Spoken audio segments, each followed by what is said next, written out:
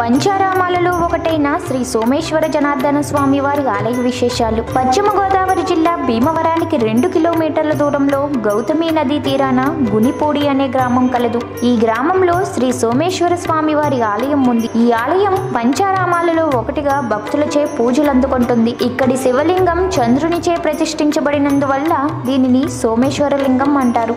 తూర్పు చాళుక్యులలో మొదటివాడైన చాళుక్య భీముడు ఈ ఆలయాన్ని నిర్మించాడని చరిత్రకారుల అభిప్రాయం. ఈ ఆలయానికి క్షేత్రపాలకుడు జనార్దన స్వామి. అందువల్ల ఈ క్షేత్రాన్ని సోమేశ్వర జనార్దన స్వామి ఆలయంగా కూడా భక్తులు పిలుస్తారు. ఈ ప్రదేశం నందు 5 నందులున్నాయి. అందువల్ల ఈ ఆలయాన్ని 5 నందుల ఆలయం అని కూడా అంటారు. 5 నందులలో ఒకటి కోనేరులోను, రెండవది కోనేటికి వెలుపల, మూడవది ఆవరణలో ఉన్న ధ్వజస్తంభం వద్ద, మిగిలిన 2 నందులు ధ్వజస్తంభానికి సమీపంలో ఉన్నాయి. అగస్త్య మహర్షి కాశీ వియోగ దుఃఖాన్ని పోగొట్టుకోవడానికి గోదావరి తీరం నందు వివిధ క్షేత్రాలు దర్శిస్తూ క్షీరారామము, ఈ సోమారామములను దర్శించినట్లు శ్రీనాథుడు తన కాశీఖండంలో తెలియజేశాడు. ఈ భీమవరాన్ని సోమారామం అని కూడా అంటారు. చంద్రుని పేరున దీనిని సోమేశ్వర క్షేత్రం అని పిలుస్తారు. ఈ శివలింగం ప్రార్థించిన వారికి సర్వవ్యాధులు తొలగునని, పంచమహాపాతకములు హరించునని భక్తుల నమ్మకం. చంద్రునిచే ప్రతిష్ఠింపబడటం వల్ల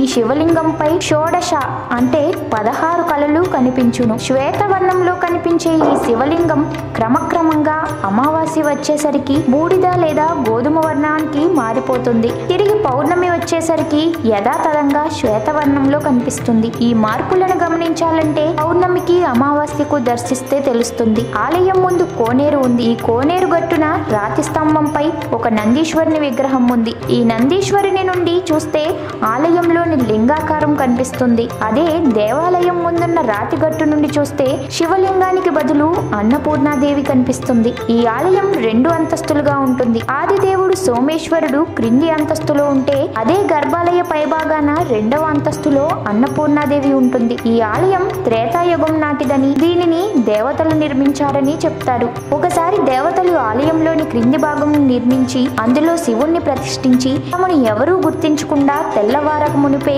దేవలోకానికి వెళ్లిపోయారట. ఆ విధంగా వారు పరమేశ్వరుని ఒక్కడినే ప్రతిష్ఠించి అమ్మవారైన అన్నపూర్ణాదేవిని ప్రతిష్ఠించకపోవటచే శివుడు కోపంతో దేవలోకం వైపు చూడగా దేవతలు భయపడి అతని కోపం తగ్గించేందుకు మరొక రాత్రి వచ్చి ఆలయం పైన మరొక అంతస్తును నిర్మించి అందులో అన్నపూర్ణాదేవిని ప్రతిష్ఠించి పరమేశ్వరుని శాంతింపజేశారని స్థల పురాణం మనకు వివరిస్తుంది.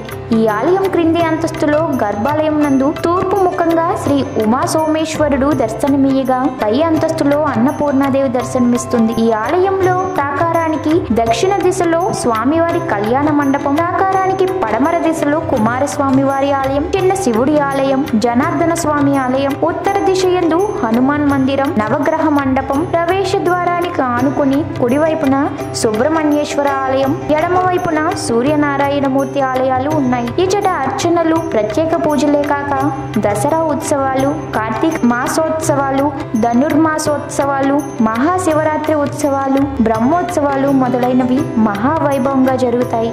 మీకు ఈ వీడియో నచ్చితే లైక్ చేయండి, షేర్ చేయండి. మరిన్ని అప్డేట్స్ కోసం మా ఛానల్ని సబ్స్క్రైబ్ చేయండి.